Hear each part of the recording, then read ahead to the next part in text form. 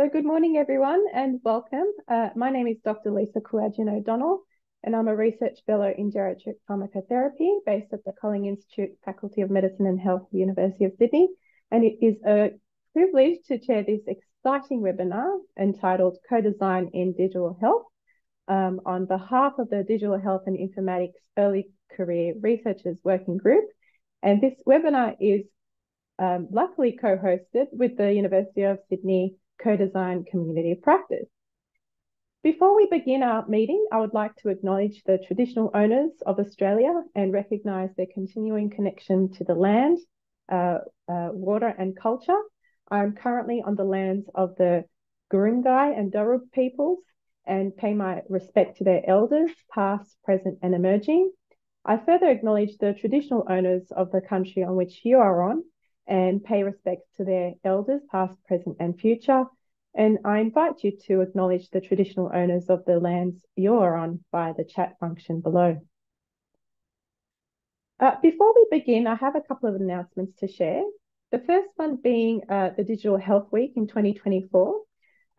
This will be held online on the 13th to the 15th of February 2024, and abstracts will close on the 20th of October, so this Friday at close of business. So if you are interested and you've got some exciting inclusive by design type of research that you would like to present at the Digital Health Week, please get your abstracts flowing into the links are there for you to do that. The next announcement I have is the expressions of interest to join the 2024 leadership team for the Digital Health and Informatics Network ECR community. And so there's a couple of positions available: the Deputy Chair, Secretary, Deputy Secretary, Community Engagement Officer and Working Group Member. If you're interested in joining, the QR code is there or the link there is also available. And we'll make these links available for everybody afterwards as well. Today we have an amazing lineup of speakers who'll be talking to us all about co-design in digital health. As many of you joining us today know, co-design has become quite the buzzword in research, and some of us, like me, are novices to the idea, and some of us are experts. So perhaps other research fields like in architecture or business. But today we'll be focusing on how co-designing research works in practice, how co-design differs when carried out in digital health, and how we can best connect and support powerful co-design practice. The way we will conduct this webinar is I will introduce our speakers, and each speaker will present a 15-minute presentation. Then we will have a 15-minute panel discussion. This webinar will be recorded, just so you guys know. Please write your questions in the Q&A function in the Zoom, and we have Sayan and Katrina monitoring those questions for me at the end. Okay, so on to our first speaker. So our first speaker is Dr. Cara Burns, and she's an experienced healthcare professional working across digital health, business development, research and consumer engagement. She is professionally trained scientific photographer, a passion which led her to a PhD from the Queensland University of Technology on patient-generated health data and patient engagement. Dr. Burns is currently a digital health program manager and social scientist in the Centre of Digital Health Transformation of Health at the University of Melbourne, and she's the lead of the Collective Impact Incubator, which incubates novel events, projects and methods to further the field of digital health transformation. And her current research interests include promoting the need for digital health equity and advancing knowledge of evidence generation for digital health. So welcome, Cara, and over to you. I will stop sharing my screen. Thank you so much, Lisa. Hand it over to you. All right, so just share my screen. So thank you so much for encouraging us to come and chat to the communities today at the University of Sydney. It'd be great if people could just pop their name in the chat and introduce themselves. And when people do that, maybe shout out and say hello to somebody else that's on the session today. So today, I'm going to talk a little bit about co-designing with transformational partners and using hackathons as a way to do that, particularly in the context of digital health. So this is the overview of my presentation. I have quite a few slides, so I am going to whip through them. If you have any questions, you're welcome to put them in the Q&A, or you can save them for the panel session, or you're welcome to contact me after the session. So as you can see from this slide, I've had a bit of a career transformation myself. Over the last 20 years, I've gone from being a trained medical photographer to now working in digital health research and innovation. And I'm what Ruth Bridgestock calls a key-shaped professional. So I don't have the traditional broad knowledge across one discipline and then one area of deep knowledge. I actually have multiple areas of discipline expertise, all at varying lengths. And what that allows me to do is, as a key-shaped professional, is think of unlocking value across a discipline like digital health, or in fact an ecosystem. And so my current role is really as a boundary spanner and an innovation broker in the Centre for Digital Transformation of Health. So the centre itself is based at University of Melbourne. It's a collaboration between the Faculty of Medicine, Dentistry and Health Sciences, as well as the Computing and Information Systems. And we're led by Professor Wendy Chapman, who's come to us from the oldest biomedical informatics department in the US at the University of Utah. And it's fair to say that we take very much a kind of data-informed health informatics approach to digital transformation. So data really is at the core of everything that we do. What we are trying to do in the centre is really connect all the pieces in health. We know that essentially what we want to do is create connections between patients, the health system, health professionals, and we want to do that using data. So my role is working in the Collective Impact Incubator, and my kind of theme underpins our 3 pillars of work: education, workforce development, health informatics, data science, and digital innovation and validation.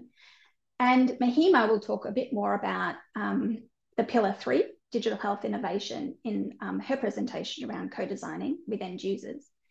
But a big part of my role is creating programs and events that bring groups together. And so today I decided to talk a little bit about the Collective Impact mission, you know, our effort to build transformational partnerships and how hackathons can aid that. So the collective impact approach. It's quite a simple concept, but it is still growing in its evidence base. But the aim of collective impact is really to bring groups of people together and align them to an activity that solves or achieves or solves a great social problem, one that they couldn't solve by themselves if they tried to do it alone. The tenets of collective impact are that each of the partners together must have a common agenda, great communication. They have support through a backbone function. They then have mutually reinforcing activities. So in trying to solve the social problem, they all are tracking in the same direction, but they're not competing. And then obviously an agreed upon shared measurement system to understand how they can affect that social problem. So translating that to the centre, we have a really great way of thinking about co-designing with our transformational partners. And so this is kind of a bit of a funnel, and I came from a marketing, business development background. So this kind of funnel is something that we work with all the time. And so when I think about building partnerships or transformational partnerships in the centre, we go through a process of engaging people with events. Raising awareness about the centre with events, engaging people in our courses, hoping to find partners who are interested in exploring a pilot, and then hoping that those pilots lead to transformational partnerships and multiple projects. And within, obviously, my centre, there's a range of activities that we do to support co-designing with transformational partners. And these are just some of them. However, a big opportunity that we've identified is using hackathons to build those transformational partnerships. And so that's what I'm really going to talk about today. So I'm going to, explore a bit about what a hackathon is, why you might explore one, and how you might do it for collective impact. So I'm really interested to know, have people been involved in hackathons? If you have, pop it in the chat. Maybe tell us a bit about the hackathon that you were, or in the Q&A. Maybe tell us a bit about hackathons you've been involved in. What were they like, and what some of the things that you experienced?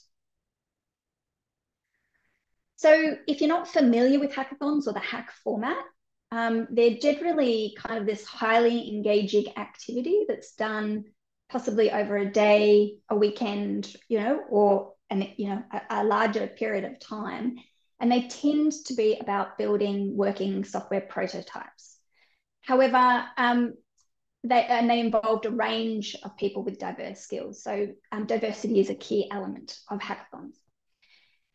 While hackathons traditionally have been focused on software development, there are events that just do, ideation, so they're called design jams. But then there's also a whole range of other athons, like datathons, pivotathons, connectathons, which then allow you to bring groups together to solve specific problems. And really the key thing about these events, whether you're going to them or running them, is to think about how do you engage your partners, end users, and underserved communities. Why attend one or organise one? So I've organised a number of these activities. They really do foster that great sense of creativity and innovation. You are there to solve a targeted problem, and having diverse skills that come together to solve that will generally create something unique and different than if you had a whole bunch of people with the same knowledge coming together to solve that problem. They foster collaboration and networking. So I've known of many people who have, been able to secure jobs from working within different groups that are sponsored by companies. And those companies have gotten to know the individuals, whether they're a programmer or whether they work in, marketing, or whether they work in, other areas. And they've been able to, because of that relationship, they've been able to, develop partnerships that have led to employment. They're really good for skill development, especially if you're interested in technical skills. And we know that there's been companies and startups that have come out of these hackathons. Another good thing about hackathons is that they are starting to foster interprofessional learning, which is particularly important in digital health. But they're also a site of research. So before you run a hackathon, if you go out and you get your ethics application, you can use it as a way to understand, skills acquisition, changes in attitudes, motivations, and gains in knowledge. So I've run a number of these events with the idea of building partnerships. And probably the biggest one I ran was when I was working in eHealth Queensland. So eHealth Queensland is a state-based digital health agency that supports the rest of Queensland Health to digitally transform. And so their mission was really to enable quality patient care with technology. We, around eHealth Queensland and Queensland Health and the Innovation Hackathon, scene, there was a number of different groups that we knew were interested in kind of hacking with eHealth Queensland or providing solutions or just being part of the ecosystem. And so we really wanted an opportunity to bring all these partners together. And so what we did is we hit on running an innovation jam. So we ran it in 2019. It was essentially a 2-day event where we aimed to bring about 100 people together to shine a light on key problems and opportunities that we saw within Queensland Health. So we did a call out to staff of Queensland Health and said, what are the problems that you would like to solve in a weekend? And we were fortunate that the event then really explored these early stage project ideas, things like applying machine learning to clinical workflows, utilising wearable devices in regional health, drones as first responders, AI augmented referrals, correctional telehealth, and system level radiation exposure management. So these were some of the challenges or opportunities that came through. And so what happened over the 2 days? And if you're thinking of either going to a hackathon or running a hackathon, these are the kinds of things that you will explore. So day one was really the problem space. You need to form a team around a problem, identify the team skills, but then really understand the problem. Do things like the human-centered design activities like the 5 whys. You then can explore customer insights or service insights, or go to end users, people that have the problem, and interview them.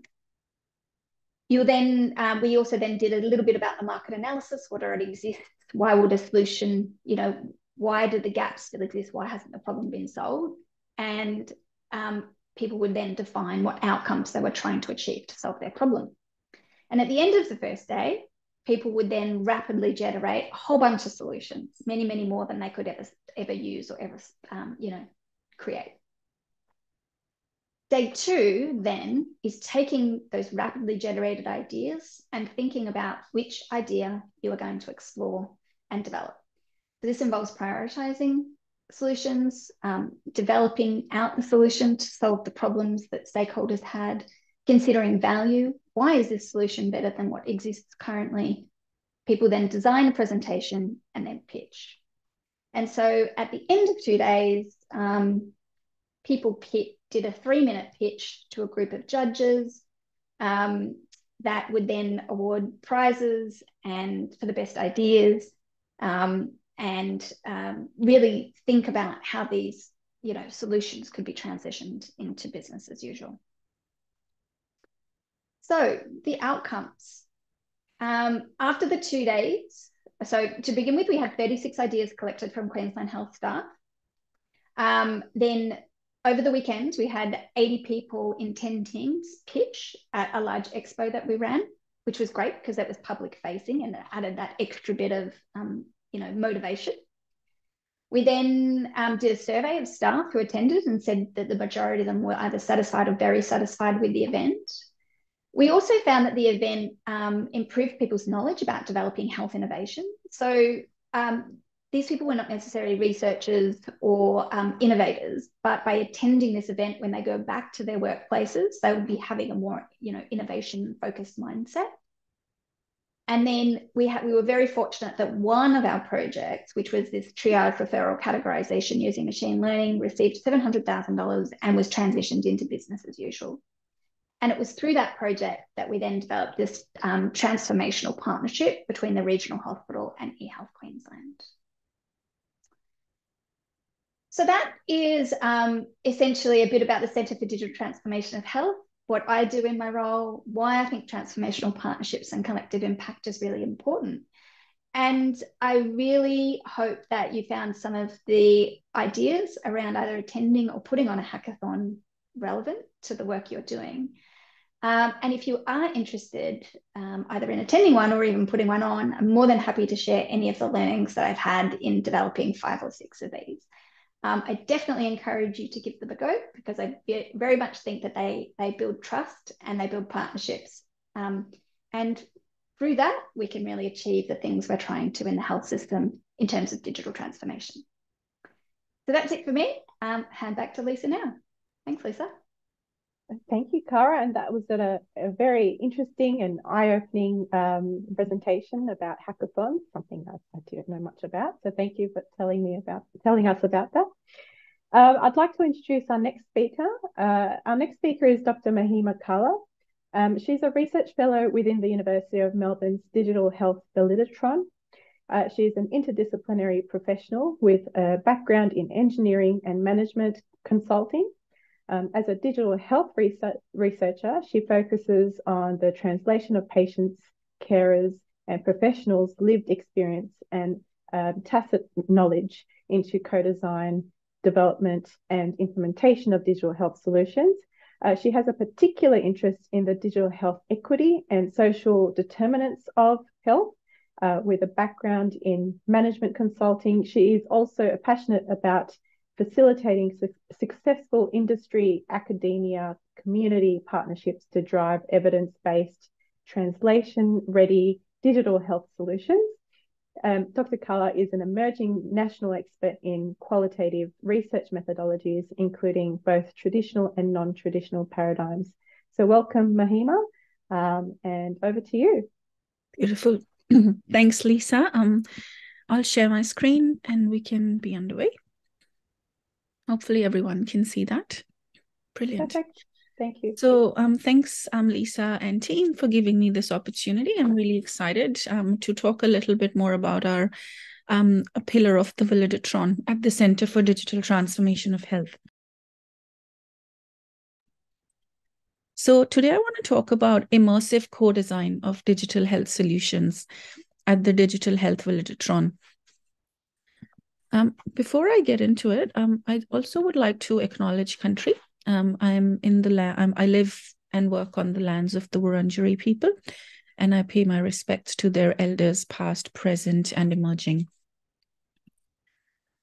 A little bit about me, very briefly. I'm a digital health transformation research fellow. I work in the area of co-designing digital solutions with end users. I mostly use qualitative methods in my work, both traditional methods like interviews, focus groups, and so on, but also non-traditional methods like creative approaches involving artistic representations, poetic representations, and so on. I'm also an instructor for our Digital Health Learning Health System short course and a mentor for our flagship year-long Academy Fellowship program. And along with Kara, I'm working on building a program of work on the subject of digital health equity, because at the center, we've recognized that there is a possibility that digitization of healthcare could exacerbate existing health inequities. So it's very much at the front and center of our minds, and we are trying to push that agenda forward for the country as well in terms of digital health. So let's get into it. I want to talk about the Kouladjian and how we can use it for co-designing digital health solutions. Before I do that, though, why do we even exist? So there's a couple of things. So as you might know, there's hundreds of thousands of health apps on your app stores, whether it's Android or Apple.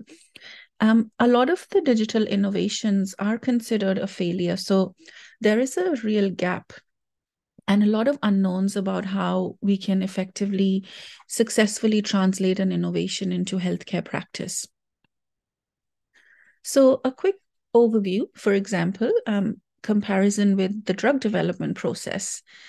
So we have this little flow chart that you can see on the screen. So there's very clear pathways for getting a new drug into the market, whereas there's a huge gap and there isn't any similar accepted procedure for digital innovations and bringing them into healthcare practice. So this is why we exist. That little box that you can see, there's a gap there that we are trying to fill through the Kouladjian. So a quick overview, and I promise you this is not a sales pitch, but I'm trying to talk about sort of why we exist and the problems and how we can potentially even work together in the future. So just a quick overview of what the Kouladjian is, and hopefully then this will start to give you a little bit of an overview of co-designing and how we can do that in practice more effectively in digital health. So this is a simple Venn diagram. We have three main components. One is an immersive physical space for co-design that we can use to bring consumers into a space and prototype and test solutions. Then we have a sandbox, which is a virtual space for prototyping. And then we have our methods expertise, which is basically our people, and we have an interdisciplinary team. So by that, what we mean is that we need to do digital health co-design effectively. We really need an interdisciplinary team of experts, whether that's from implementation sciences, from health technology assessments, and even more technical specialists who can look at interoperability and other considerations. So I want to talk you through all of them now one by one. This one is a little overview of our physical immersive space. So we have a lab where we have different simulated spaces. So for example, at the bottom right, we have a hospital bed. On the top here, we have a GP room. On the left, this is a patient home space. And in the middle, you can see this is a control room where we can see that the human-computer interaction engineer can observe all the different components that are happening in different spaces. So what we can do in terms of co-designing is when we have a high fidelity prototype ready, we can actually test it and see how that might fit into the workflow of a hospital or a health service. Because if you think about it, it's really hard to get a new innovation into a real world clinical setting. So what this does is it simulates the real world clinical setting to a degree and can help us iron out those workflow issues, pain points, and even flesh out opportunities as well in a low stakes environment. So in that way, we can do co-design in a very immersive sort of way rather than just bringing people together and having them imagine. Obviously, there's a lot of merit in doing that sort of butcher paper, sticky note, old school exercises, and we certainly do that as well in the space. But this is another way of doing immersive co-design where we can bring patients into a room and we can have them act out a scenario, or we can bring actors in a room for let's say it's hard to get a specific patient population because of ethics requirements, and it's not ethical to bring them to test a technology that's not even ready for real world. We can have actors, for example, come in and act out the situation, and we can do immersive research theater based on patient personas. We can bring clinicians in and they can trial out and they can share whether they think it would work in the real world or not. So before we go and pump millions of dollars into developing something, this is a nice way to co-design a solution with multiple stakeholders. Along with that, we also have a virtual space called the Sandbox. And that is basically that can help us prototype a solution and see what it could look like when it fit into the electronic space or the digital space as well. So it can combine both real and simulated infrastructure and clinical information systems like Lego bricks. So a very simple example of that is that we have an open EMR, we have a fake EMR that we run in the Sandbox.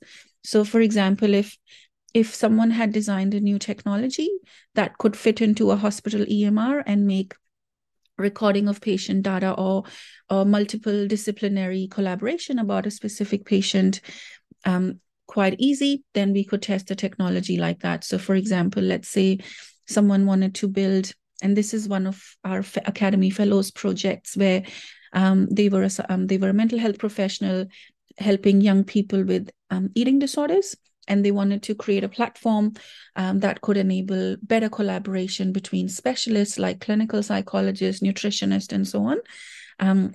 They could create a technology that could be slotted in the EMR. By using our Sandbox, we can test out what that could look like in the real world. These are just some screenshots of some of the Sandbox environment as well. So you can see there's the doctor on the left, patient on the right, and the patient is able to share their data over the EMR. So we can test data flows and so on as well as part of this mock EMR. And once again, a great way to co-design digital health solutions in a very holistic way. So when we talk about co-design, we often think about co-designing at the start before we get into or even in that prototyping part. But we argue that co-design has value even in evaluation and validation as well, because it's often good to include stakeholders and co-design with them. Well, what is really important to you to evaluate? Because there are a million things we can evaluate for a given intervention. So it's really useful to co-design evaluation plans as well. So we really believe that co-design should be embedded across the entire pipeline. And it's not just about what the tool should look like or what the user interface should look like. There's all these other millions of questions that we can answer, like what regulatory frameworks will we need to operate within? What training or implementation or change processes are needed? What would be a model of care that's built around this innovation look like? So there's all these questions that we can answer through co-design activities. So I was saying that, as I was saying before, why do we do it this way? So there's a lot of challenges and opportunities in digital health. So obviously, digital health solutions are often multifaceted, and it's not like a drug where it's a specific dosage. With co-designing a digital solution, we need to be aware that often people will use the platform based on personal need and preference. And also, when we work with software developers, there's often a tension between the agile software development approach and the longitudinal trial approach that's been traditionally applied in research. And equally, it's hard to attribute causation and outcomes, unlike a drug trial. So there's all these different considerations we need to think, and that's why really we exist. And that's why we propose that we do co-design in this real immersive, holistic manner. And in doing that, we can answer questions about integration with clinical workflows. We can test interoperability with other systems and broader IT infrastructure. Because how many times you would have seen someone develop a technology only for the IT team to say, actually, this is not commensurate or compatible with our broader infrastructure, and we can't really implement it. So we can answer questions like that. And equally, there's questions around equity, like I was saying before, because digital literacy and interconnectivity are now being seen as super social determinants of health. And it's something that will have cascading impacts on a number of other determinants of health. So, for example, if a young person does not have internet connectivity, chances are that their education would be impacted. And as a result, in the future, their job prospects may be impacted.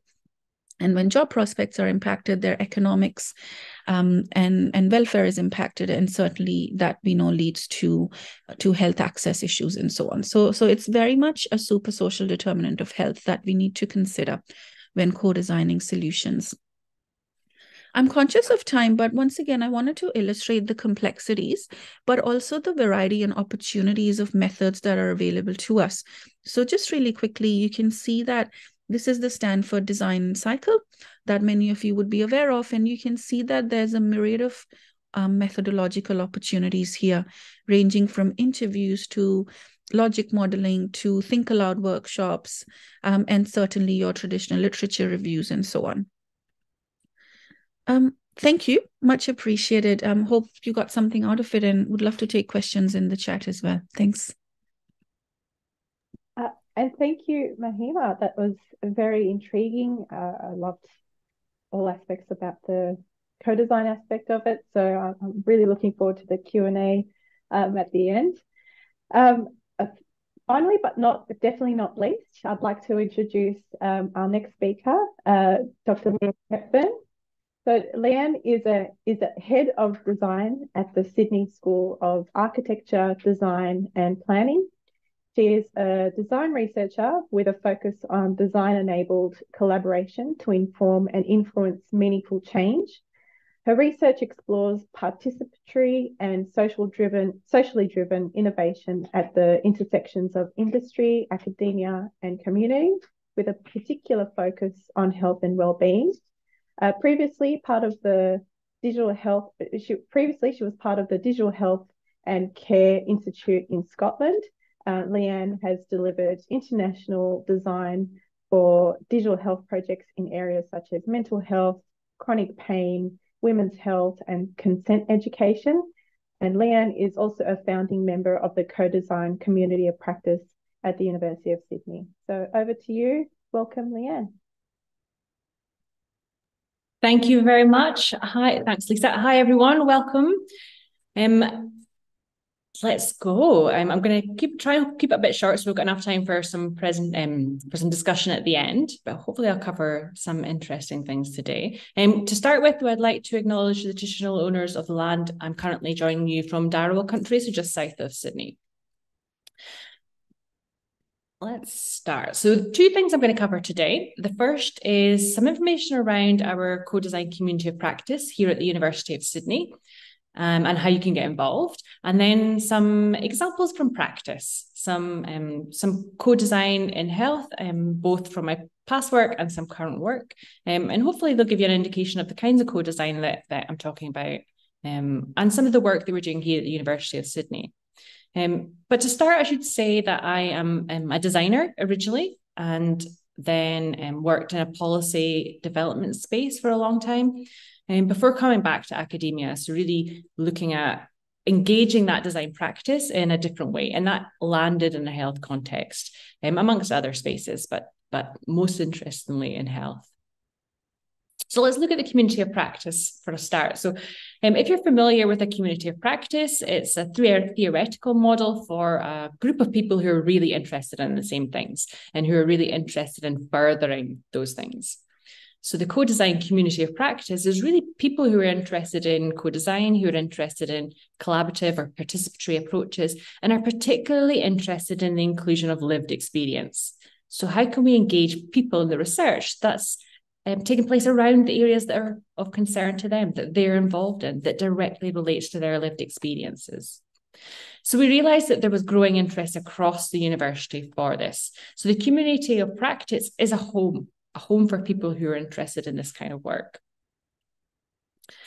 And it's actually a collaborative initiative in itself. So there were a group of about 5 or 6 of us who kept meeting at events, collaborative events across the university, and talking about how difficult it was to meet others who were interested in co-design, to meet others who were interested in participatory methodologies with participants, who were interested in engaging with community in a different way.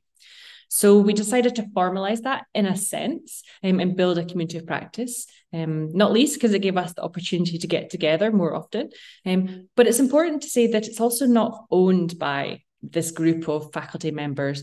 It was also facilitated by Sydney Policy Lab and the research portfolio. So we've had a lot of support from all parts of the university, but we don't own it. The value of the community of practice is in its members. It is nothing without its membership. So that's a really important part for us, that equity and accessibility. So we started during the pandemic, which meant that we had periods of lockdown, so lots of online events and lots of online engagement. But now that we're back to campus, we're really starting to look at what form should the community of practice take if we meet in person. And we have a purpose, it's not just a social, there is some intent behind why we get together. It is really about connecting people so that they can learn about co-design, how to do co-design, and they can learn about relational and participatory approaches. But really it's about knowledge exchange, about recognizing that we all have expertise in different areas and we all have the same intended outcomes or impacts that we want to achieve. So how can we draw on that knowledge? How can we build together? So how can we bring people and that knowledge together? And we also want to support people to have genuine partnerships with communities. So as researchers, we know that our participants are a critical component to our research practice. We couldn't do the research without them. But we're not using participants. Participants should have a role within our research, and co-design is a really interesting and important way to think about our participants beyond just the value that they're providing in their data. But actually, what are we engaging them for? How are we engaging them? What's the impact of our engagement on them beyond the scope of our particular research project? And then if we're using co-design as a methodology, how are we using that data? What does the data look like? How are we analysing it? What can we use it for? How do we translate that for policy developments or for recommendations for innovation? So these are some of the questions as well that the community of practice are grappling with at the moment. And whilst we are a community of practice, that we don't have a particular form, we're constantly evolving. And we recognise that co-design means something very different to different people.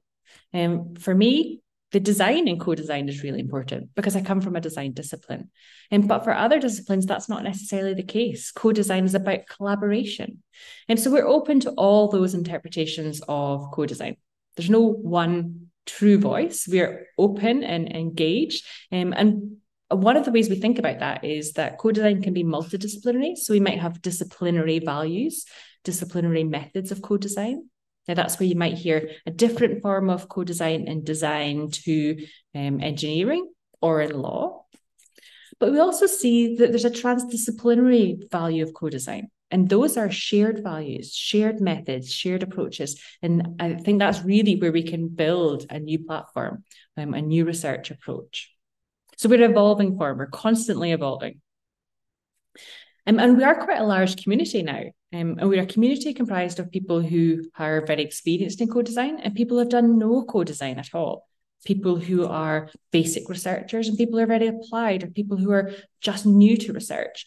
And I think that's a real asset to us. So we've engaged, we have around 200 members who regularly meet with us, and we have a wider network who engage for particular events.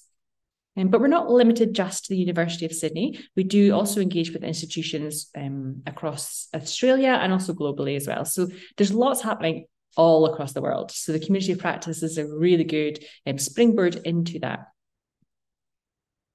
In some of our early days, we talked to people across the university to find out, what do they need? What did co-design mean to them, and where did they see some of the challenges or barriers to participating in co-design? And so we heard that people really wanted a community. They also talked about how it was difficult to secure funding for co-design. How do you measure impact? How do you complete an ethics, the practical guidelines and advice around ethics if you're writing co-design into your research application? Examples from practice. Those were some of the top areas of concern or challenges that people wanted to know more about. So to address that, we created a number of events. So we've held seminar series, we've had some guest talks, we've run some workshops, and we've undertaken some research activity, and we've got a mentoring scheme that's being developed at the moment, and we're looking towards some training and learning opportunities to really upskill people in co-design and participatory or relational approaches for research, but also to build our knowledge, because we're not all the experts. We want to learn more. So there's also training for us too. And in the future, we really want to continue to be this learning community. We want to respond to the needs of the community of practice. So finding out, what are the adaptive needs that people have? How can we respond to them? What can we offer? What can we ask the university to offer? And we really want to establish a very solid and well-researched understanding of co-design as a methodology in research. Because it's not going anywhere. And in fact, we commonly see funding bodies asking people to co-design the research questions before they even apply for funding, before that research project's in place. So it's part of, and actually, as Mahima said, it's part of every part of that innovation process. So this is where we're planning to go to the future, in the future, and we'd love you to join, love you to participate, to play a role in that. If you'd like to know more, please sign up to our mailing list, and we'll keep you informed. And we don't actually have a physical or digital, I should say, presence at the moment, but we're working on it, and we should be able to guide you towards that in the future. So we'll also share these slides so you can get that QR code later. And lastly, some examples from a design perspective around co-design in practice, most in digital health, some past work, some current work, and some co-design, some other design approaches that might be of interest. So as Lisa said, before I joined Sydney, I was at the Digital Health and Care Innovation Centre in Scotland. So I was there for 5 years as a design researcher, and really looking at how we might innovate within the National Health Service. And co-design and design-led approaches were critical to that project. It's still ongoing, a fantastic way to engage at patient level, at health professional level, and at policy level. A couple of the projects that I worked on whilst I was there were next generation asthma care. So really looking at citizen-driven data and 5G technology and how that might inform or improve asthma care. So we did lots of workshops with people with lived experience, with policy practitioners, with data scientists. We developed some personas to help guide innovation. And the outcome of that was some really deep knowledge that everybody had in the little pockets, but we were able to connect it together to build some recommendations, some service mapping that can help inform the future of asthma care. We had some great partners in that project as well, actually. Another one, and this is probably my favourite project I've ever worked on, is the language of pain, which was around improving experiences of communicating chronic pain between patients and health professionals. So if you have chronic pain, you're quite often visiting a health professional and recounting your story, telling people your health narrative, your health story over and over again. And it becomes detached from you, actually, in a way, because of that repetition. So we used co-design to work with groups of people with lived experience to understand different ways of visualizing their experience and understanding that in a different way. I mean, you can see some examples on the slide here of some visual cartouches that people created visual narratives of their healthcare journey. What that responded, the result of that was really interesting. Some people took these to their doctors and asked them to be added to their health records as a visual record of their health.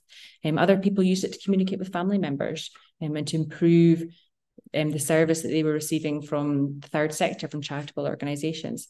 What was really important in this project was that the co-design allowed us to visualise the complexity of their health journeys.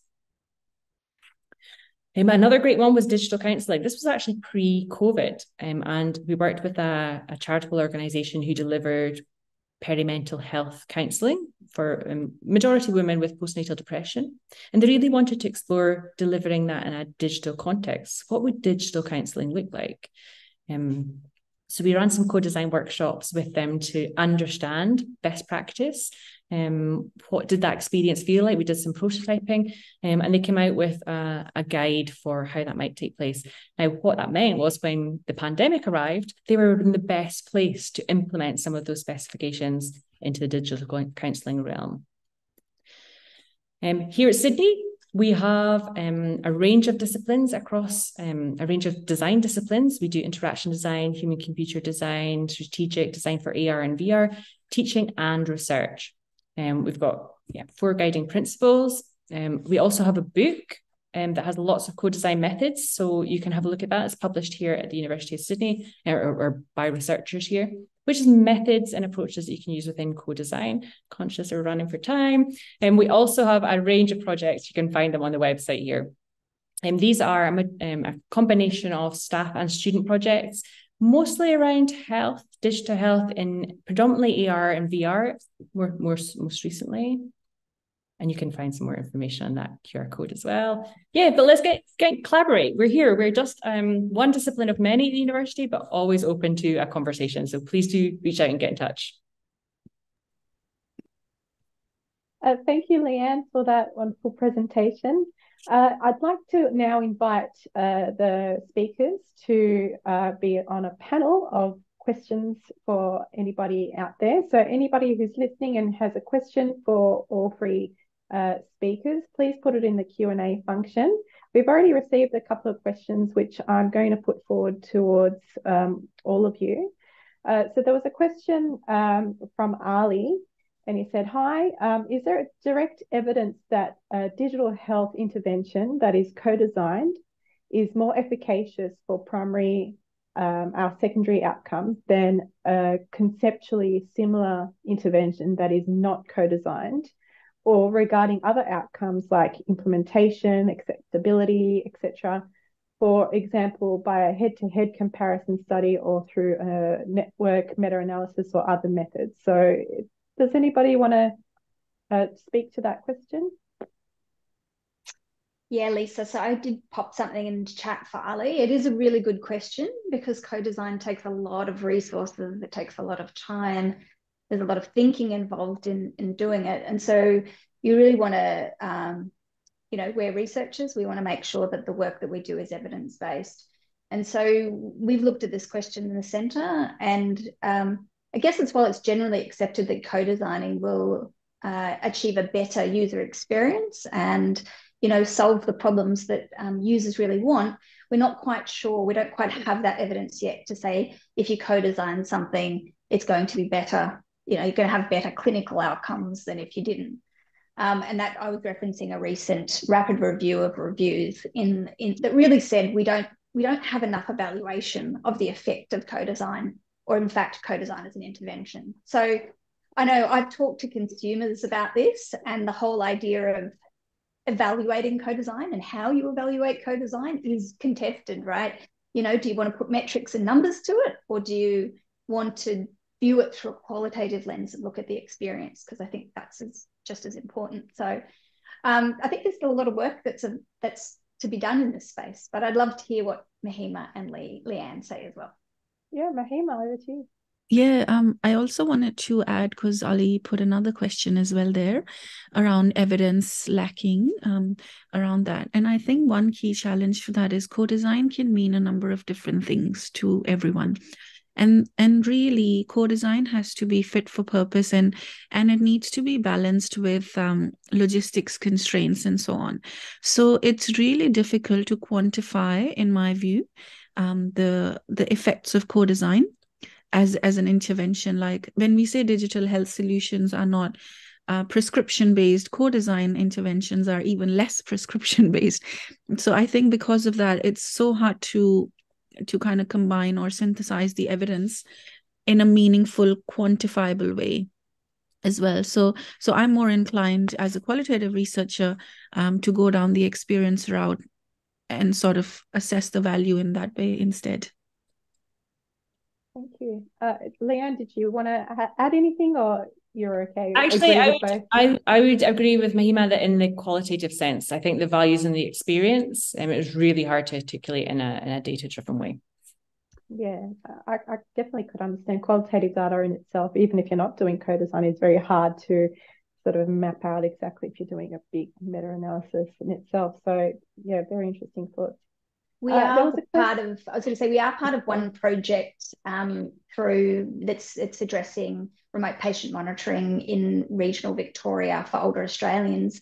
And part of the methodology of the project is sort of like this step wedge, cluster randomized control trial, a step wedge cluster trial approach, where some people will get co-design interventions and others won't. And so what they're hoping from that is that we generate some knowledge around whether co-design produces better outcomes around that. So, but again, the amount of confounders around the actual locations and the technologies that people want, it makes it very difficult.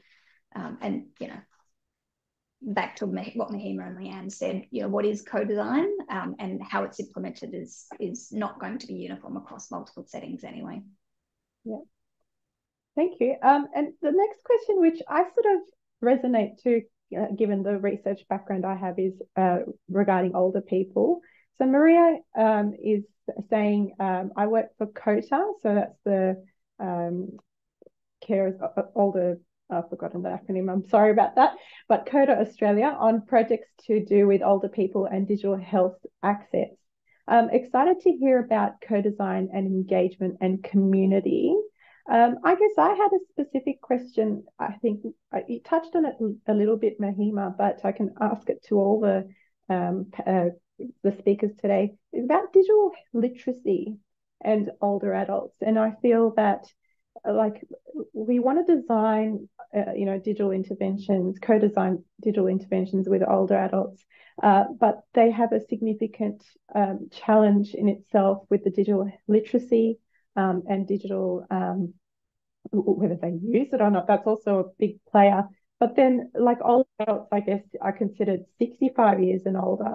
The younger of the older people might be more engaged than the older of the older people. So I just thought, questions about how do we engage with that group of people, but also, like, we can't obviously make a one size fits all, but what are some of the challenges, or what are some of the solutions that you guys have come across with that type of working with subgroups of people within co-design?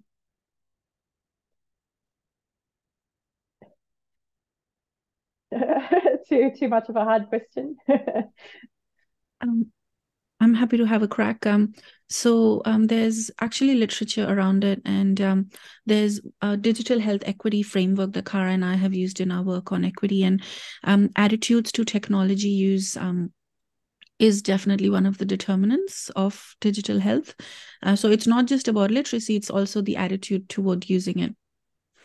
In terms of mitigation measures, I think a simulation facility like ours, for example, could be a good way to do it, because it helps you bring people into communities together as well. So I think if it could be used as almost a community building exercise, that could be a great solution. It's not directly with older adults, but I think older adults were a subgroup of that. But we have colleagues in Manchester, for example, who was developing a pain app, which is like a pain mannequin, where people can use a visual representation to create a heat map of how much pain they are experiencing in what part of the body and so on. So what they do is they often go through faith groups, faith leaders, and so on, and that helps them use the co-design as a community building exercise just as much as a co-design exercise. So that's one way to do it that comes to mind. Cara and Leanne may have other thoughts. Yeah, just a side thought, actually, in that when we're thinking about communities, we're also thinking about place. So quite often we ask participants to come to us for research, but actually place-based research in community is also an important part of co-design, because we're talking about people telling us their lived experience, and we want that to be as true to real life as possible. So going to the schools or going to the care homes in which people are living or working, and standing on the street and talking to people as they're going about their daily business. Those are all places where we can use co-design in a really meaningful way. Yeah, and I would say as an extension to both place and community is design apps which engage both things, right? The way you want to make these things sticky so people will get engaged, easily, but how you get them to maintain the activity is through reinforcement from either their community or something external to them. So designing with that in mind helps that kind of maintenance of using technologies as well. Fabulous. I'm wary of time. We've got 2 minutes left. There was one question about how did we join the co-design community practice in the University of Sydney, but you've given us the QR code and we'll share that with all the participants after the session. And I guess on that note, I'll just quickly share my screen. I'd like to say a final few words before we leave today. And I was just going to say that I'd like to thank all the presenters and our Digital Health Informatics Network ECR working group for this event. So Katrina, Aidan, Sam, for all their help. And thank you to the co-design community of practice. Thank you to all the speakers today. I hope this session has been wonderful for everybody to get an idea of what co-design in digital practice is all about. And I hope you enjoy the rest of your day. So thank you very much. So good morning, everyone, and welcome. My name is Dr. Lisa Kouladjian O'Donnell, and I'm a research fellow in geriatric pharmacotherapy based at the Culling Institute, Faculty of Medicine and Health, University of Sydney. And it is a privilege to chair this exciting webinar entitled Co-Design in Digital Health on behalf of the Digital Health and Informatics Early Career Researchers Working Group. And this webinar is luckily co-hosted with the University of Sydney Co-Design Community of Practice. Before we begin our meeting, I would like to acknowledge the traditional owners of Australia and recognise their continuing connection to the land, water and culture. I am currently on the lands of the Gurungai and Darug peoples and pay my respect to their elders, past, present and emerging. I further acknowledge the traditional owners of the country on which you are on and pay respects to their elders, past, present and future. And I invite you to acknowledge the traditional owners of the lands you are on via the chat function below. Before we begin, I have a couple of announcements to share. The first one being the Digital Health Week in 2024.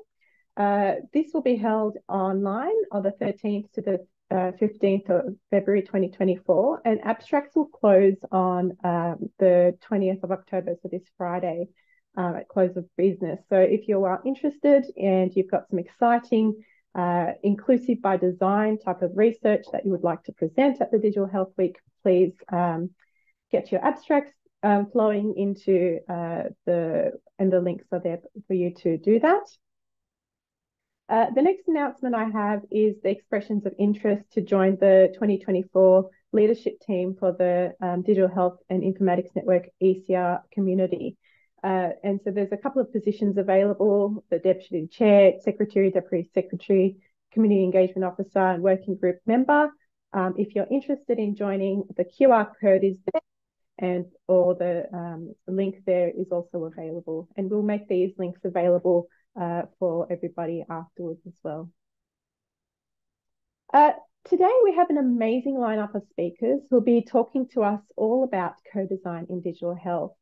As many of you joining us today know, co-design has become quite the buzzword in research, and some of us, like me, are novices to the idea, and some of us are experts. So perhaps other research fields like in architecture or business.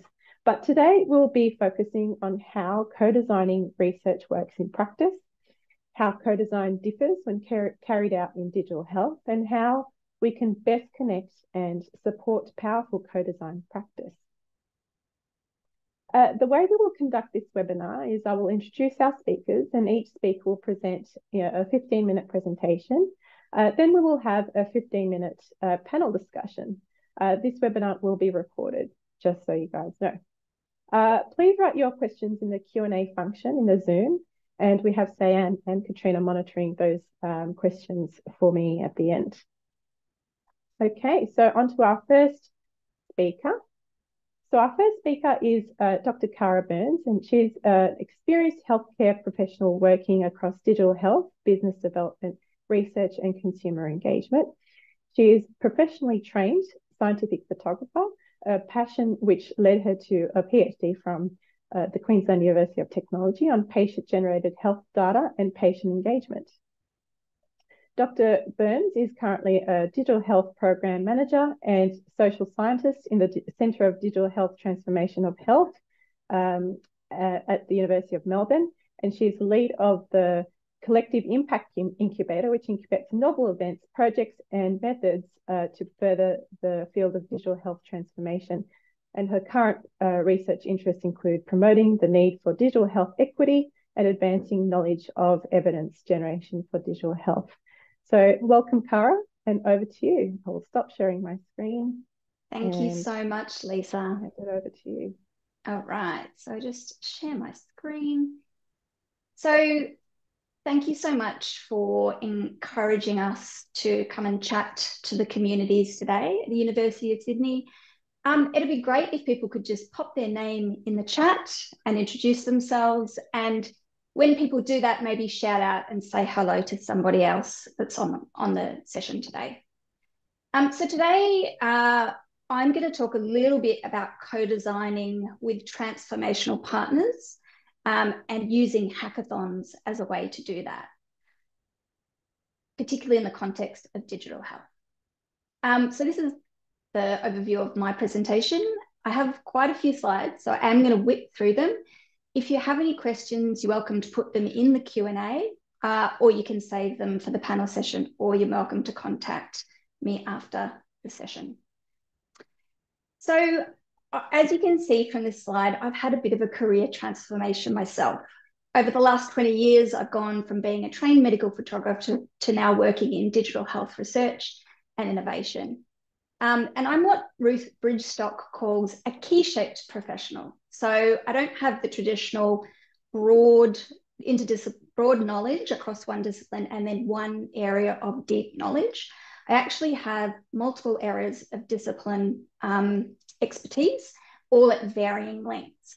And what that allows me to do is, as a key-shaped professional, is think of unlocking value across a discipline like digital health, or in fact an ecosystem. And so my current role is really as a boundary spanner and an innovation broker in the Centre for Digital Transformation of Health. So the centre itself is based at University of Melbourne. It's a collaboration between the Faculty of Medicine, Dentistry and Health Sciences, as well as the Computing and Information Systems. And we're led by Professor Wendy Chapman, who's come to us from the oldest biomedical informatics department in the US at the University of Utah.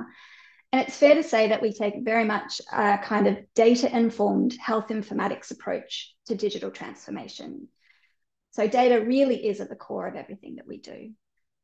What we are trying to do in the centre is really connect all the pieces in health. We know that essentially what we want to do is create connections between patients, the health system, health professionals, and we want to do that using data. So my role is working in the Collective Impact Incubator, and my kind of theme underpins our 3 pillars of work: education, workforce development, health informatics, data science, and digital innovation and validation. And Mahima will talk a bit more about the pillar 3, digital health innovation, in her presentation around co-designing with end users. But a big part of my role is creating programs and events that bring groups together. And so today I decided to talk a little bit about the Collective Impact mission, you know, our effort to build transformational partnerships and how hackathons can aid that. So the Collective Impact approach.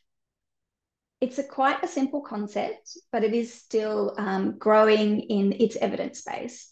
But the aim of Collective Impact is really to bring groups of people together and align them to an activity that solves or achieves or solves a great social problem, one that they couldn't solve by themselves if they tried to do it alone.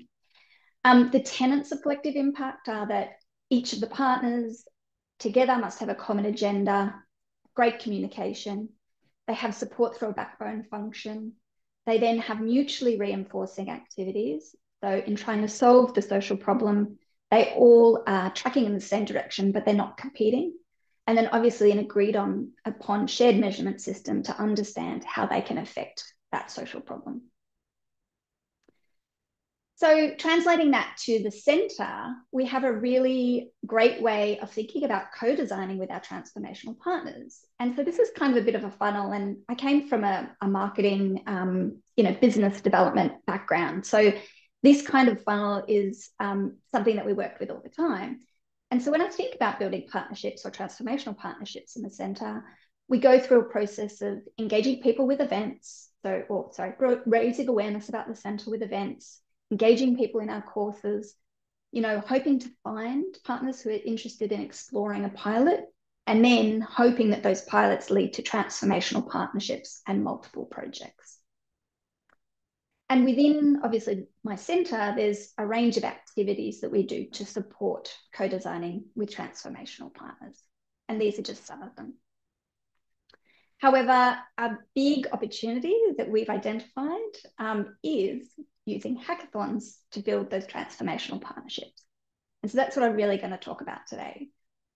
So I'm going to, explore a bit about what a hackathon is, why you might explore one, and how you might do it for collective impact.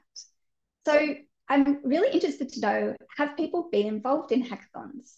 If you have, pop it in the chat. Maybe tell us a bit about the hackathon that you were, or in the Q&A.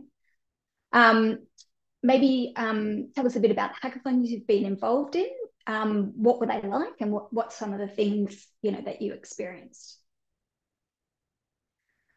So if you're not familiar with hackathons or the hack format, they're generally kind of this highly engaging activity that's done possibly over a day, a weekend, or a larger period of time. And they tend to be about building working software prototypes. However, they involved a range of people with diverse skills. So diversity is a key element of hackathons.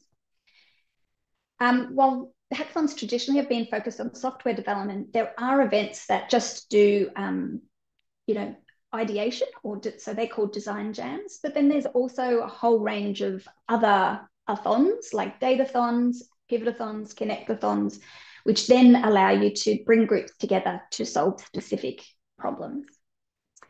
And really the key thing about these events, whether you're going to them or running them, is to think about how do you engage your partners, end users, and underserved communities. Why attend one or organise one? So I've organised a number of these activities. They really do foster that great sense of creativity and innovation.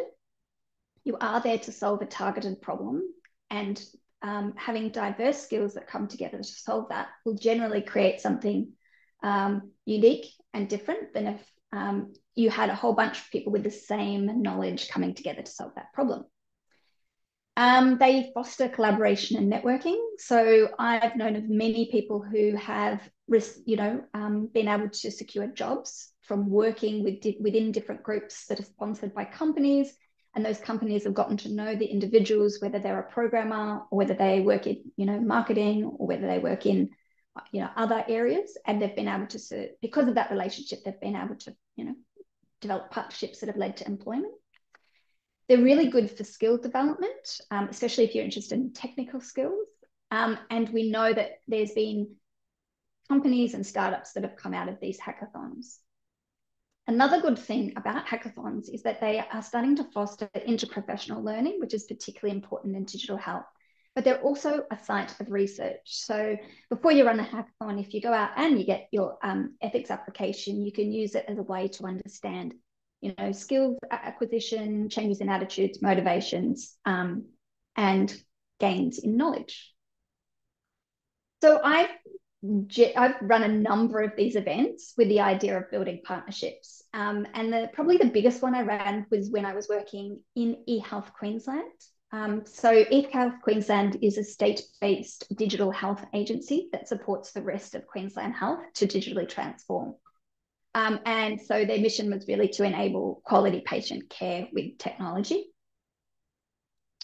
We, around eHealth Queensland and Queensland Health and the Innovation Hackathon, scene, there was a number of different groups that we knew were interested in kind of hacking with eHealth Queensland or providing solutions or just being part of the ecosystem. And so we really wanted an opportunity to bring all these partners together. And so what we did is we hit on running an innovation jam.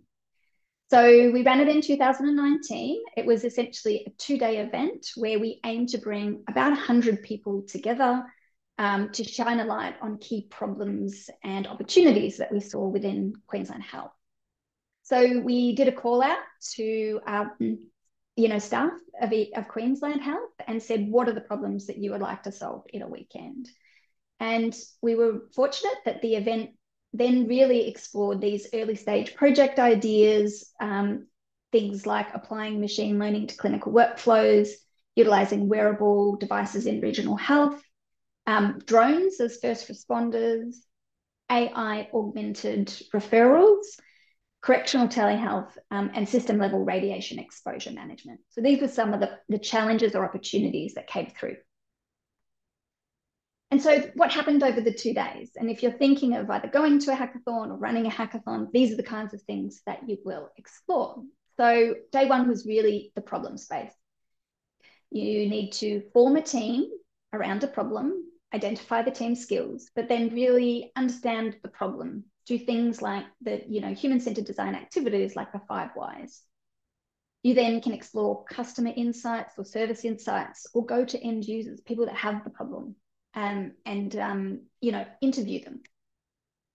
You then we also then did a little bit about the market analysis, what already exists, why would a solution, why do the gaps still exist, why hasn't the problem been solved, and people would then define what outcomes they were trying to achieve to solve their problem.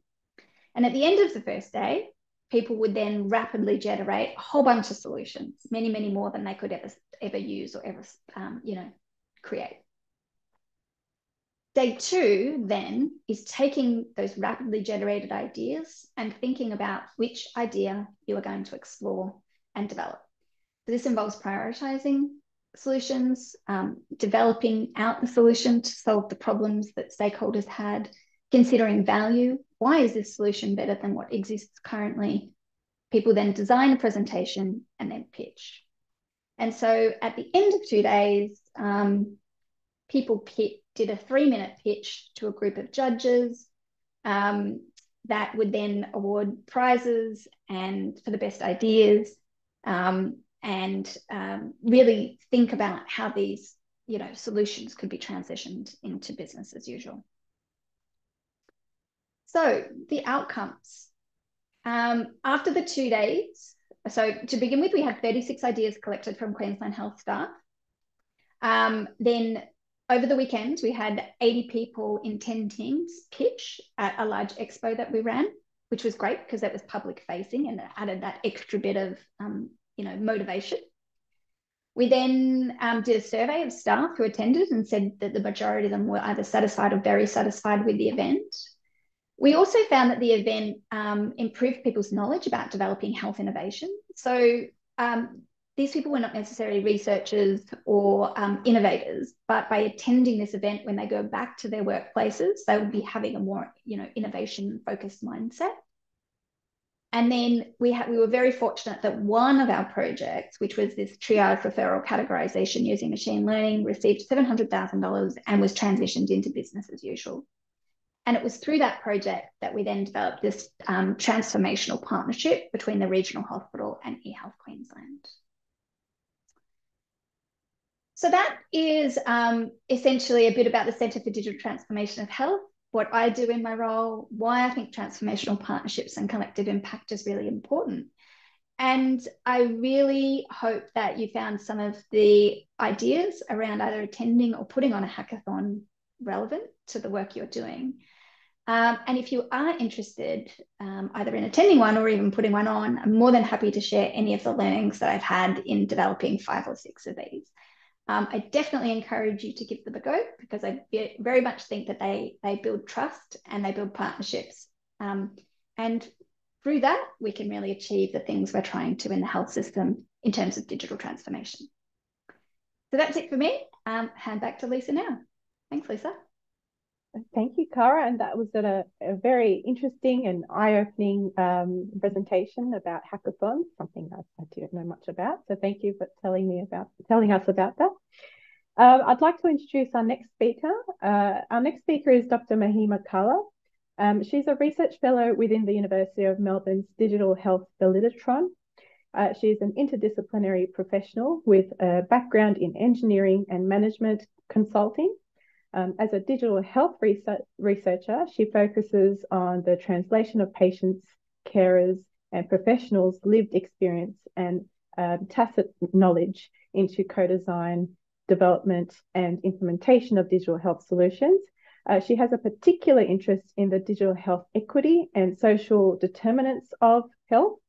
With a background in management consulting, she is also passionate about facilitating successful industry, academia, community partnerships to drive evidence-based, translation-ready digital health solutions. Dr. Kalla is an emerging national expert in qualitative research methodologies, including both traditional and non-traditional paradigms. So welcome, Mahima, and over to you. Beautiful. Thanks, Lisa. I'll share my screen and we can be underway. Hopefully everyone can see that. Brilliant. Perfect. Thank you. So thanks, Lisa and team, for giving me this opportunity. I'm really excited to talk a little bit more about our a pillar of the Validitron at the Center for Digital Transformation of Health. So today I want to talk about immersive co-design of digital health solutions at the Digital Health Validitron. Before I get into it, I also would like to acknowledge country. I live and work on the lands of the Wurundjeri people, and I pay my respects to their elders, past, present, and emerging. A little bit about me, very briefly. I'm a digital health transformation research fellow. I work in the area of co-designing digital solutions with end users. I mostly use qualitative methods in my work, both traditional methods like interviews, focus groups, and so on, but also non-traditional methods like creative approaches involving artistic representations, poetic representations, and so on. I'm also an instructor for our Digital Health Learning Health System short course and a mentor for our flagship year-long Academy Fellowship program. And along with Cara, I'm working on building a program of work on the subject of digital health equity, because at the center, we've recognized that there is a possibility that digitization of healthcare could exacerbate existing health inequities. So it's very much at the front and center of our minds, and we are trying to push that agenda forward for the country as well in terms of digital health. So let's get into it. I want to talk about the Validitron and how we can use it for co-designing digital health solutions. Before I do that, though, why do we even exist? So there's a couple of things. So as you might know, there's hundreds of thousands of health apps on your app stores, whether it's Android or Apple. A lot of the digital innovations are considered a failure. So there is a real gap and a lot of unknowns about how we can effectively, successfully translate an innovation into healthcare practice. So a quick overview, for example, comparison with the drug development process. So we have this little flow chart that you can see on the screen. So there's very clear pathways for getting a new drug into the market, whereas there's a huge gap and there isn't any similar accepted procedure for digital innovations and bringing them into healthcare practice.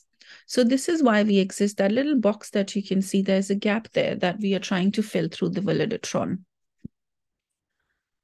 So a quick overview, and I promise you this is not a sales pitch, but I'm trying to talk about sort of why we exist and the problems and how we can potentially even work together in the future. So just a quick overview of what the Validatron is, and hopefully then this will start to give you a little bit of an overview of co-designing and how we can do that in practice more effectively in digital health. So this is a simple Venn diagram. We have three main components. One is an immersive physical space for co-design that we can use to bring consumers into a space and prototype and test solutions. Then we have a sandbox, which is a virtual space for prototyping. And then we have our methods expertise, which is basically our people, and we have an interdisciplinary team. So by that, what we mean is that we need to do digital health co-design effectively. We really need an interdisciplinary team of experts, whether that's from implementation sciences, from health technology assessments, and even more technical specialists who can look at interoperability and other considerations. So I want to talk you through all of them now one by one. This one is a little overview of our physical immersive space. So we have a lab where we have different simulated spaces. So for example, at the bottom right, we have a hospital bed. On the top here, we have a GP room. On the left, this is a patient home space. And in the middle, you can see this is a control room where we can see that the human-computer interaction engineer can observe all the different components that are happening in different spaces. So what we can do in terms of co-designing is when we have a high fidelity prototype ready, we can actually test it and see how that might fit into the workflow of a hospital or a health service. Because if you think about it, it's really hard to get a new innovation into a real world clinical setting. So what this does is it simulates the real world clinical setting to a degree and can help us iron out those workflow issues, pain points, and even flesh out opportunities as well in a low stakes environment. So in that way, we can do co-design in a very immersive sort of way rather than just bringing people together and having them imagine. Obviously, there's a lot of merit in doing that sort of butcher paper, sticky note, old school exercises, and we certainly do that as well in the space. But this is another way of doing immersive co-design where we can bring patients into a room and we can have them act out a scenario, or we can bring actors in a room for let's say it's hard to get a specific patient population because of ethics requirements, and it's not ethical to bring them to test a technology that's not even ready for real world. We can have actors, for example, come in and act out the situation, and we can do immersive research theater based on patient personas. We can bring clinicians in and they can trial out and they can share whether they think it would work in the real world or not. So before we go and pump millions of dollars into developing something, this is a nice way to co-design a solution with multiple stakeholders. Along with that, we also have a virtual space called the sandbox. And that is basically that can help us prototype a solution and see what it could look like when it fit into the electronic space or the digital space as well. So it can combine both real and simulated infrastructure and clinical information systems like Lego bricks. So a very simple example of that is that we have an open EMR, we have a fake EMR that we run in the sandbox. So for example, if someone had designed a new technology that could fit into a hospital EMR and make recording of patient data or multiple disciplinary collaboration about a specific patient quite easy, then we could test a technology like that. So for example, let's say someone wanted to build, and this is one of our Academy Fellows projects where they were a mental health professional helping young people with eating disorders. And they wanted to create a platform that could enable better collaboration between specialists like clinical psychologists, nutritionists, and so on. They could create a technology that could be slotted in the EMR. By using our sandbox, we can test out what that could look like in the real world. These are just some screenshots of some of the sandbox environment as well. So you can see there's the doctor on the left, patient on the right, and the patient is able to share their data over the EMR. So we can test data flows and so on as well as part of this mock EMR. And once again, a great way to co-design digital health solutions in a very holistic way. So when we talk about co-design, we often think about co-designing at the start, before we get into or even in that prototyping part. But we argue that co-design has value even in evaluation and validation as well, because it's often good to include stakeholders and co-design with them. Well, what is really important to you to evaluate? Because there are a million things we can evaluate for a given intervention. So it's really useful to co-design evaluation plans as well. So we really believe that co-design should be embedded across the entire pipeline. And it's not just about what the tool should look like or what the user interface should look like. There's all these other millions of questions that we can answer, like what regulatory frameworks will we need to operate within? What training or implementation or change processes are needed? What would be a model of care that's built around this innovation look like? So there's all these questions that we can answer through co-design activities. So I was saying that, as I was saying before, why do we do it this way? So there's a lot of challenges and opportunities in digital health. So obviously, digital health solutions are often multifaceted, and it's not like a drug where it's a specific dosage. With co-designing a digital solution, we need to be aware that often people will use the platform based on personal need and preference. And also, when we work with software developers, there's often a tension between the agile software development approach and the longitudinal trial approach that's been traditionally applied in research. And equally, it's hard to attribute causation and outcomes, unlike a drug trial. So there's all these different considerations we need to think, and that's why really we exist, and that's why we propose that we do co-design in this real immersive, holistic manner. And in doing that, we can answer questions about integration with clinical workflows. We can test interoperability with other systems and broader IT infrastructure. Because how many times you would have seen someone develop a technology only for the IT team to say, actually, this is not commensurate or compatible with our broader infrastructure, and we can't really implement it. So we can answer questions like that. And equally, there's questions around equity, like I was saying before, because digital literacy and interconnectivity are now being seen as super social determinants of health. And it's something that will have cascading impacts on a number of other determinants of health. So, for example, if a young person does not have internet connectivity, chances are that their education would be impacted. And as a result, in the future, their job prospects may be impacted. And when job prospects are impacted, their economics and welfare is impacted, and certainly that we know leads to health access issues and so on. So it's very much a super social determinant of health that we need to consider when co-designing solutions.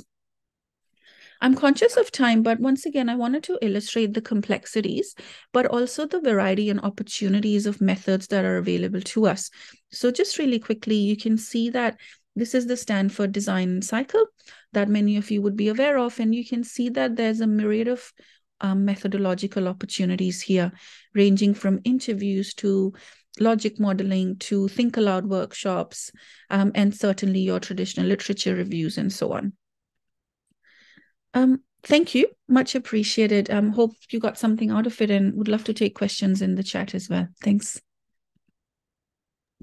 And thank you, Mahima. That was very intriguing. I loved all aspects about the co-design aspect of it. So I'm really looking forward to the Q&A at the end.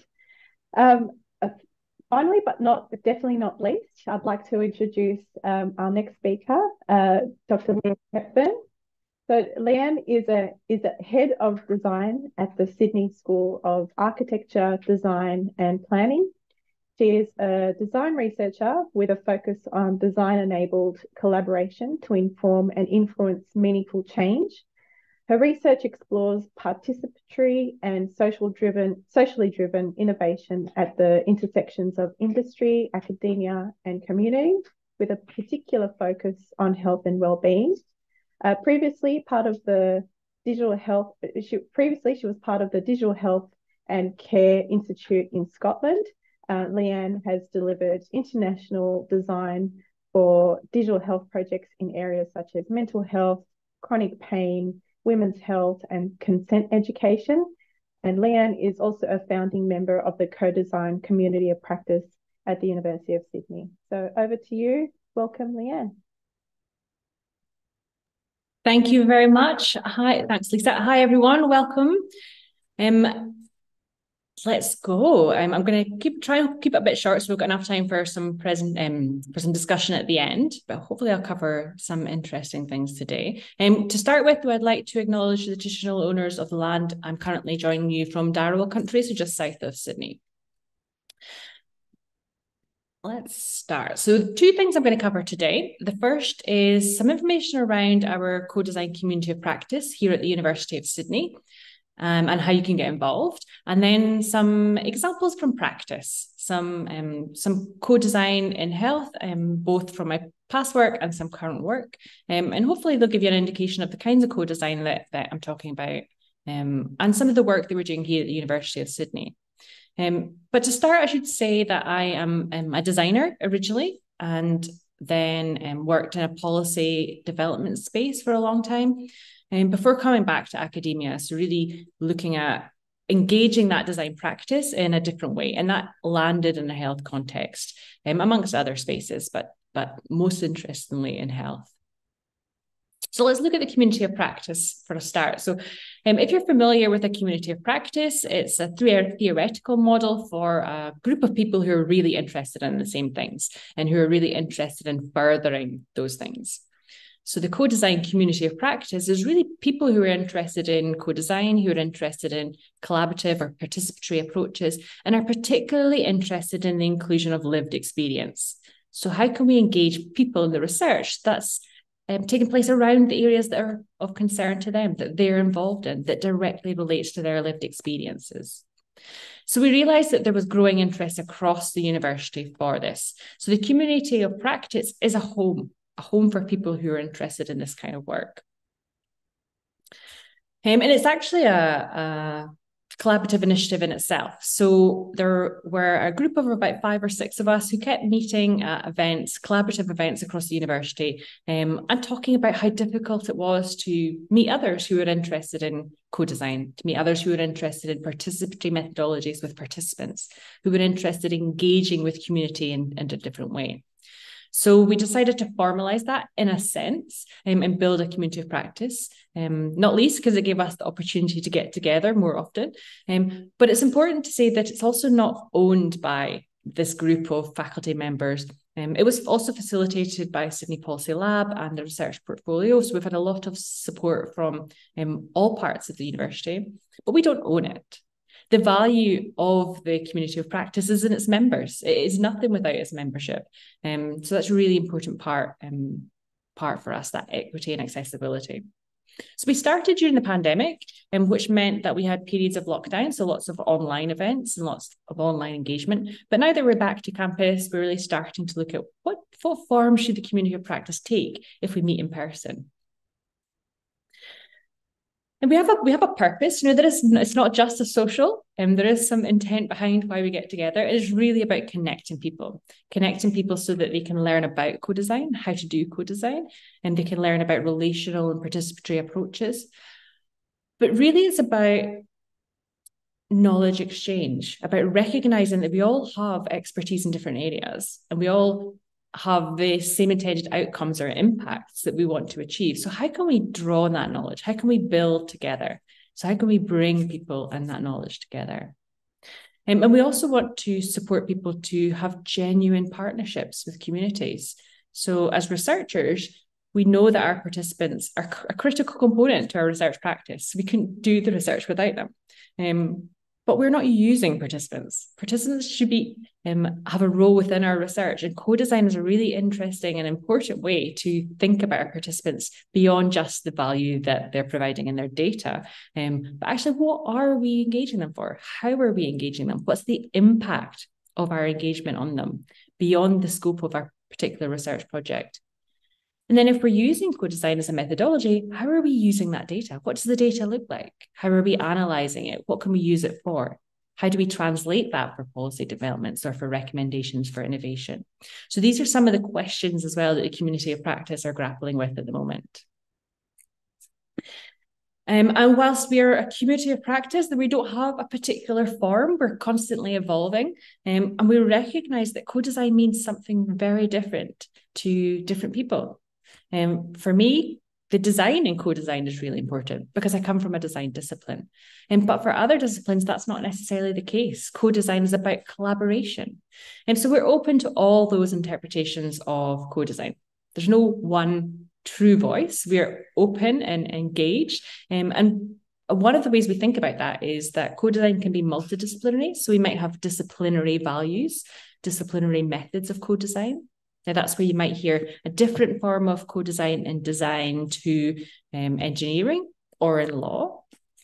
But we also see that there's a transdisciplinary value of co-design. And those are shared values, shared methods, shared approaches. And I think that's really where we can build a new platform, a new research approach. So we're evolving forward, we're constantly evolving. And we are quite a large community now. And we're a community comprised of people who are very experienced in co-design and people who have done no co-design at all. People who are basic researchers and people who are very applied, or people who are just new to research. And I think that's a real asset to us. So we've engaged, we have around 200 members who regularly meet with us, and we have a wider network who engage for particular events. But we're not limited just to the University of Sydney. We do also engage with institutions across Australia and also globally as well. So there's lots happening all across the world. So the community of practice is a really good springboard into that. In some of our early days, we talked to people across the university to find out what do they need? What did co-design mean to them, and where did they see some of the challenges or barriers to participating in co-design? So we heard that people really wanted a community. They also talked about how it was difficult to secure funding for co-design. How do you measure impact? How do you complete an ethics, the practical guidelines and advice around ethics if you're writing co-design into your research application? Examples from practice. Those were some of the top areas of concern or challenges that people wanted to know more about. So to address that, we created a number of events. So we've held seminar series, we've had some guest talks, we've run some workshops, and we've undertaken some research activity, and we've got a mentoring scheme that's being developed at the moment, and we're looking towards some training and learning opportunities to really upskill people in co-design and participatory or relational approaches for research, but also to build our knowledge, because we're not all the experts. We want to learn more. So there's also training for us too. And in the future, we really want to continue to be this learning community. We want to respond to the needs of the community of practice. So finding out, what are the adaptive needs that people have? How can we respond to them? What can we offer? What can we ask the university to offer? And we really want to establish a very solid and well-researched understanding of co-design as a methodology in research. Because it's not going anywhere. And in fact, we commonly see funding bodies asking people to co-design the research questions before they even apply for funding, before that research project's in place. So it's part of, and actually, as Mahima said, it's part of every part of that innovation process. So this is where we're planning to go to the future, in the future. And we'd love you to join, love you to participate, to play a role in that. If you'd like to know more, please sign up to our mailing list and we'll keep you informed. And we don't actually have a physical or digital, I should say, presence at the moment, but we're working on it. And we should be able to guide you towards that in the future. So we'll also share these slides so you can get that QR code later. And lastly, some examples from a design perspective around co-design and practice, most in digital health, some past work, some current work, and some co-design, some other design approaches that might be of interest. So as Lisa said, before I joined Sydney, I was at the Digital Health and Care Innovation Centre in Scotland. So I was there for 5 years as a design researcher, and really looking at how we might innovate within the National Health Service. And co-design and design-led approaches were critical to that project. It's still ongoing, a fantastic way to engage at patient level, at health professional level, and at policy level. A couple of the projects that I worked on whilst I was there were next generation asthma care. So really looking at citizen-driven data and 5G technology and how that might inform or improve asthma care. So we did lots of workshops with people with lived experience, with policy practitioners, with data scientists. We developed some personas to help guide innovation. And the outcome of that was some really deep knowledge that everybody had in the little pockets, but we were able to connect it together to build some recommendations, some service mapping that can help inform the future of asthma care. We had some great partners in that project as well, actually. Another one, and this is probably my favourite project I've ever worked on, is the language of pain, which was around improving experiences of communicating chronic pain between patients and health professionals.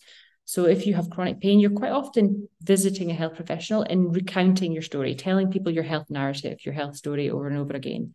And it becomes detached from you, actually, in a way, because of that repetition. So we used co-design to work with groups of people with lived experience to understand different ways of visualizing their experience and understanding that in a different way. I mean, you can see some examples on the slide here of some visual cartouche that people created visual narratives of their healthcare journey. What that responded, the result of that was really interesting. Some people took these to their doctors and asked them to be added to their health records as a visual record of their health. Other people used it to communicate with family members and to improve the service that they were receiving from the third sector, from charitable organisations. What was really important in this project was that the co-design allowed us to visualise the complexity of their health journeys. Another great one was digital counselling. This was actually pre-COVID, and we worked with a charitable organisation who delivered perimental health counselling for majority women with postnatal depression. And they really wanted to explore delivering that in a digital context. What would digital counselling look like? So we ran some co-design workshops with them to understand best practice. What did that experience feel like? We did some prototyping and they came out with a guide for how that might take place. Now, what that meant was when the pandemic arrived, they were in the best place to implement some of those specifications into the digital counselling realm. Here at Sydney, we have a range of disciplines across a range of design disciplines. We do interaction design, human-computer design, strategic design for AR and VR, teaching and research. We've got 4 guiding principles. We also have a book that has lots of co-design methods, so you can have a look at that. It's published here at the University of Sydney or by researchers here, which is methods and approaches that you can use within co-design. Conscious we're running for time. And we also have a range of projects. You can find them on the website here. And these are a combination of staff and student projects, mostly around health, digital health, in predominantly AR and VR, most recently. And you can find some more information on that QR code as well. Yeah, but let's get collaborate. We're here. We're just one discipline of many at the university, but always open to a conversation. So please do reach out and get in touch. Thank you, Leanne, for that wonderful presentation.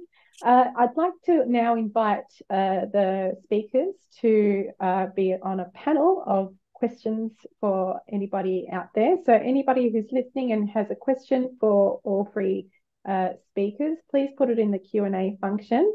We've already received a couple of questions which I'm going to put forward towards all of you.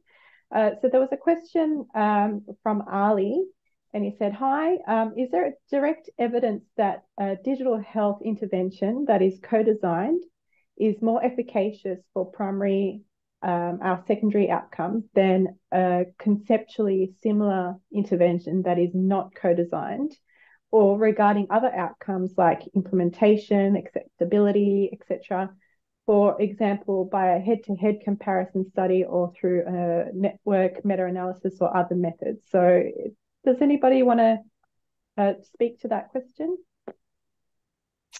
Yeah, Lisa, so I did pop something in the chat for Ali. It is a really good question because co-design takes a lot of resources. It takes a lot of time. There's a lot of thinking involved in doing it. And so you really want to, we're researchers. We want to make sure that the work that we do is evidence-based. And so we've looked at this question in the centre, and I guess it's while it's generally accepted that co-designing will achieve a better user experience and, solve the problems that users really want, we're not quite sure. We don't quite have that evidence yet to say if you co-design something, it's going to be better. You're going to have better clinical outcomes than if you didn't. And that I was referencing a recent rapid review of reviews in that really said we don't have enough evaluation of the effect of co-design, or in fact co-design as an intervention. So I know I've talked to consumers about this, and the whole idea of evaluating co-design and how you evaluate co-design is contested, right? Do you want to put metrics and numbers to it, or do you want to view it through a qualitative lens and look at the experience? Because I think that's just as important. So I think there's still a lot of work that's to be done in this space, but I'd love to hear what Mahima and Leanne say as well. Yeah, Mahima, over to you. Yeah, I also wanted to add, because Ali put another question as well there around evidence lacking around that. And I think one key challenge for that is co-design can mean a number of different things to everyone. And really, co-design has to be fit for purpose, and it needs to be balanced with logistics constraints and so on. So it's really difficult to quantify, in my view, the effects of co-design as an intervention. Like when we say digital health solutions are not prescription-based, co-design interventions are even less prescription-based. So I think because of that, it's so hard to kind of combine or synthesize the evidence in a meaningful, quantifiable way as well. So I'm more inclined as a qualitative researcher to go down the experience route and sort of assess the value in that way instead. Thank you. Leanne, did you want to add anything, or you're okay? Actually, I would agree with Mahima that in the qualitative sense, I think the values in the experience, it was really hard to articulate in a data-driven way. Yeah, I definitely could understand qualitative data in itself, even if you're not doing co-design, is very hard to sort of map out exactly if you're doing a big meta-analysis in itself. So yeah, very interesting thoughts. We are part of one project through it's addressing remote patient monitoring in regional Victoria for older Australians. And part of the methodology of the project is sort of like this step wedge, cluster randomized control trial, a step wedge cluster trial approach, where some people will get co-design interventions and others won't. And so what they're hoping from that is that we generate some knowledge around whether co-design produces better outcomes around that. So, but again, the amount of confounders around the actual locations and the technologies that people want, it makes it very difficult. And back to what Mahima and Leanne said, what is co-design and how it's implemented is not going to be uniform across multiple settings anyway. Yeah. Thank you. And the next question, which I sort of resonate to, given the research background I have, is regarding older people. So Maria is saying, I work for COTA, so that's the Care Older, I've forgotten the acronym, I'm sorry about that, but COTA Australia, on projects to do with older people and digital health access. Excited to hear about co-design and engagement and community. I guess I had a specific question. I think you touched on it a little bit, Mahima, but I can ask it to all the speakers today. It's about digital literacy and older adults. And I feel that we want to design, digital interventions, co-design digital interventions with older adults, but they have a significant challenge in itself with the digital literacy and digital, whether they use it or not, that's also a big player. But then, like older adults, I guess, are considered 65 years and older. The younger of the older people might be more engaged than the older of the older people. So I just thought, questions about how do we engage with that group of people, but also, like, we can't obviously make a one size fits all, but what are some of the challenges, or what are some of the solutions that you guys have come across with that type of working with subgroups of people within co-design?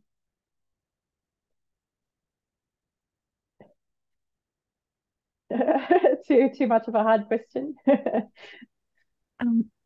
I'm happy to have a crack. There's actually literature around it, and there's a digital health equity framework that Cara and I have used in our work on equity, and attitudes to technology use is definitely one of the determinants of digital health. So it's not just about literacy, it's also the attitude toward using it.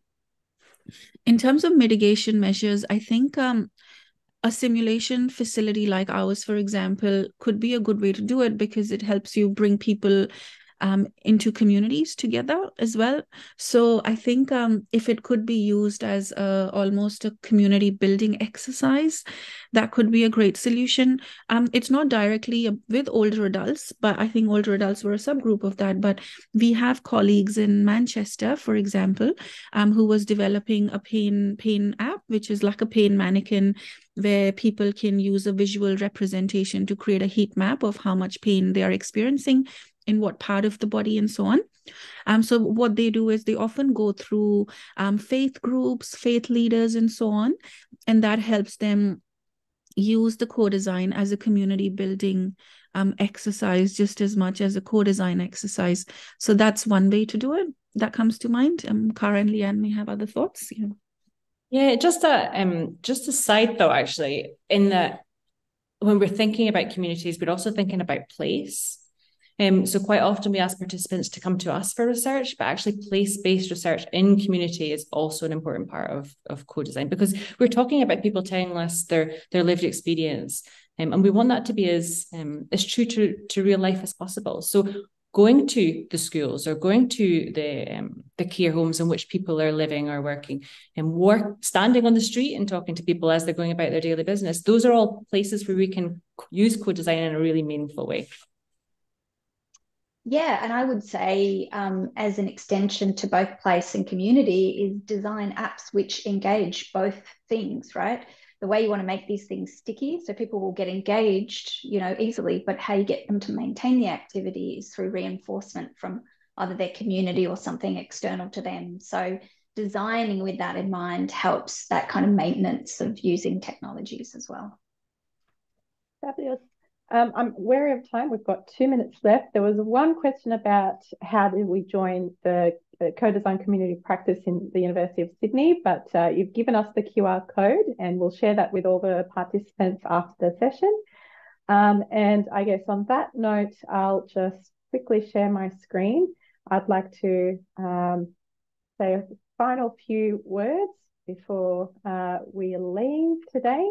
And I was just going to say that I'd like to thank all the presenters and our Digital Health Informatics Network ECR working group for this event. So Katrina, Aidan, Sam, for all their help. And thank you to the co-design community of practice. Thank you to all the speakers today.